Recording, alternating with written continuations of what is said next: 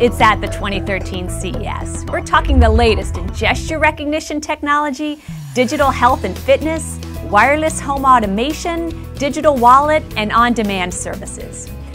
Info on how to find these exhibits can be found on cesweb.org under the Show Floor tab.